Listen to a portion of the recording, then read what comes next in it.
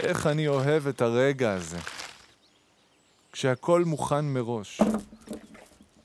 בדקתי ולא חסר כלום. בצל, ירקות, תבלינים, הכל. אפשר להתחיל. רוב הזמן אני חושב איך להגיע לשלב הבא.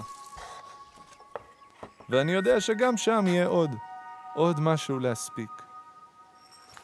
שאפתנות מגיעה עם הרבה לחץ. אתה רוצה להשיג עוד ועוד. נראה לי שבמובן מסוים שאפתנות מתנגשת עם אושר. והאושר? האושר זה בעצם לזרום. ליהנות ממה שיש. לתת לכל רגע את הזמן שלו.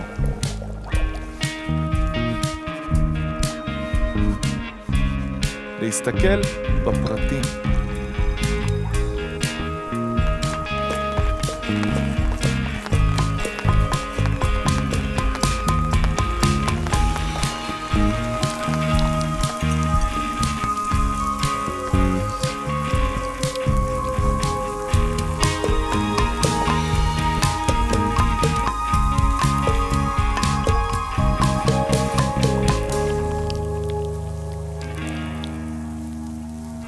אני מקווה לזכור תמיד ליהנות גם ממה שיש.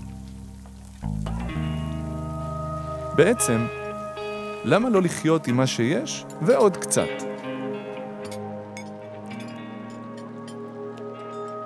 אני רוצה להספיק עוד. אני רוצה לתת עוד. עוד הרבה. הרבה מאוד.